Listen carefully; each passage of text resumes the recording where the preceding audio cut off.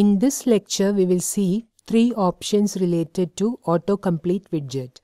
They are min length, autofocus and delay. Min length is used to specify the minimum number of characters the user should enter in order to see the list. If you set the value of autofocus to true, the first item in the list will be having focus automatically. And the delay is used to add a delay between entering the character and displaying the list. So let's see these three options one by one.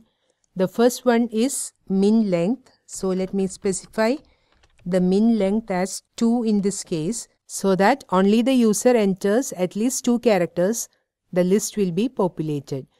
So let's see that. Refresh. Let me enter A. See, no result appears. Let me enter L. You are seeing 3 results: Algeria, Nepal and Malaysia.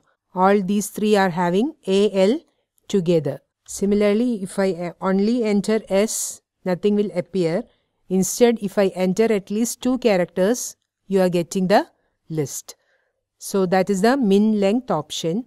Next one is autofocus. If you set the value of autofocus to true, the first item in the list will be automatically selected. So let's see that as well. Let me remove this min length. Refresh. Let me enter A. Now see, the Algeria appears to be selected. As you see here, its background color is green and the text color is changed to white. Okay. Then the last one is delay. Delay is used to add a delay between entering and displaying.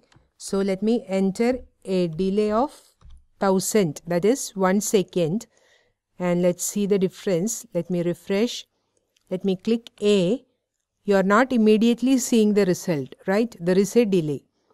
Suppose I enter S. See, only after a second you see the populated result. So these are the 3 options we discussed in this lecture. They are min length, autofocus and delay.